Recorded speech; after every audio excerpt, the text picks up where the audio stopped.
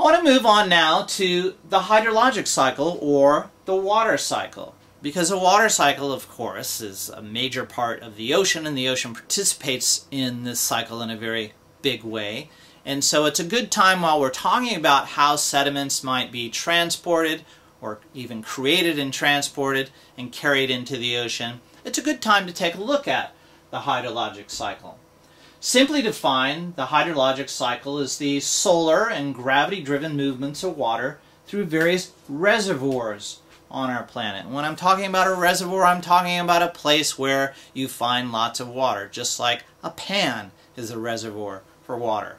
The ocean is the largest reservoir for water. Our atmosphere is another reservoir, and we'll talk about that in just a minute.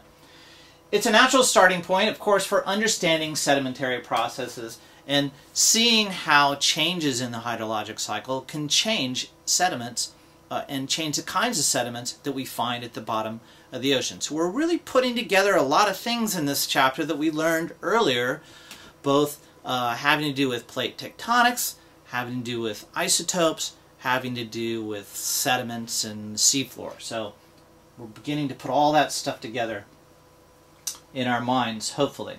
All right. We shouldn't forget that even though we're talking about in the hydrologic cycle mostly processes that occur in the ocean, there's an important hydrologic cycle that occurs on land as well. In fact, it's that hydrologic cycle on land that supplies our water, our drinking water. So let's keep that in mind as we talk about this. Okay. This is an illustration from the book, again, in chapter 5. And the hydrologic cycle is really part of Earth's hydrosphere. It plays an important role in many of Earth's processes.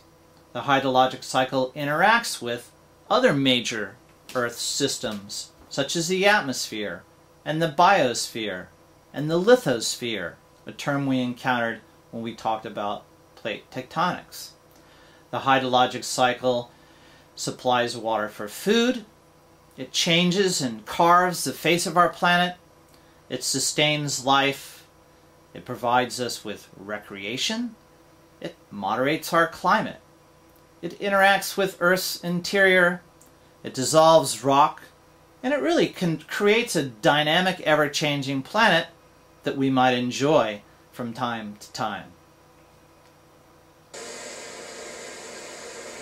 In scientific terms, the hydrologic cycle is a model for where water is stored on Earth and how it moves from one place to another. So it's a model for reservoirs, such as the world ocean, lakes and rivers, ice caps, the atmosphere, and how that water moves from one place to the other. Scientists define hydrologic reservoirs, where the water is stored, hydrologic pathways, how water moves from one reservoir to the next, hydrologic rate processes, how fast water moves from one reservoir to another by some particular process. The major hydrologic reservoirs include the world ocean, and we divide the world ocean up into the mixed layer, the thermocline layer, a term we'll get to in a little bit, in a few chapters, but basically the layer that's between the warm surface waters and the cold abyssal waters. The atmosphere is a reservoir for water, and we divide it into the marine atmosphere and the terrestrial atmosphere. Ice and snow is also a major reservoir for water, including the polar ice caps. And of course, water on land, both water that we find in lakes and rivers, and subsurface water.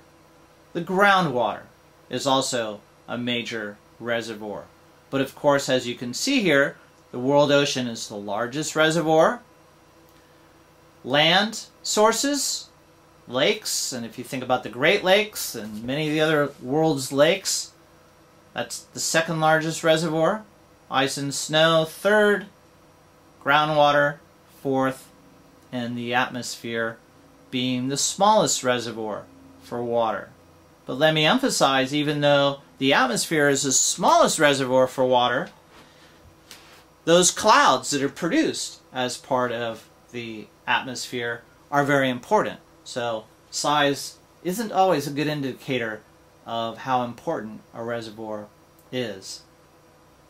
The world ocean reservoir includes all the waters contained within the ocean basins, including sea ice. It's divided into the mixed layer, the thermocline layer, and the abyssal layer, because each layer transports and exchanges water in different ways. And those are things we'll begin to appreciate more as we move into ocean circulation. So our chapters on physics and ocean circulation will give us a better understanding of the hydrologic cycle as it occurs in the ocean. Land reservoirs, of course, include surface waters in lakes, rivers, streams, and ponds. Ice and snow reservoir includes landfast ice, glaciers, snow, and permafrost. This is Mount Shasta. Perhaps some of you have visited there before. Underground water includes water in underground caverns, in the soil, sediments, the water that's really essentially beneath our feet. And water in the sky, the terrestrial and marine atmosphere. And because those parts of the atmosphere over the ocean, behaves differently than the atmosphere over land, we make a distinction between those two reservoirs. The hydrologic cycle is driven by the sun, Sol. And as we'll see, or as we'll discover, the sun actually, okay, let's go back. The hydrologic cycle is driven by the sun. It's the sun's energy that moves water to higher elevations, so to speak, by, for example, evaporating water over the ocean and transporting it into the atmosphere, and then creating winds, differences in air pressure that causes that wind to move water vapor over land where it falls, and then through gravity comes back into the ocean. It's the power of the sun that drives the hydrologic cycle.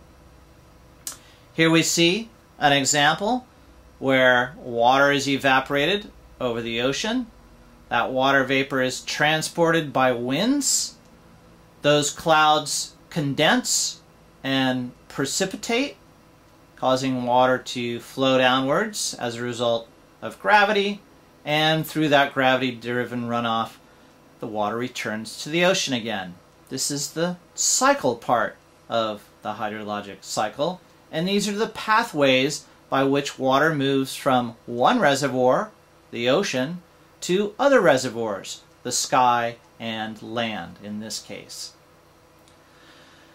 Other pathways may be evaporation of water through trees, the process of evapotranspiration, which is the movement of water through the leaves of trees.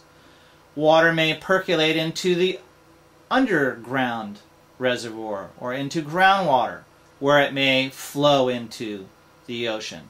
Water may also be evaporated directly over the ocean and fall directly over the ocean. This would be a very short cycle. So there are a number of different ways for water to move about the planet, and really that is the focus of the hydrologic cycle.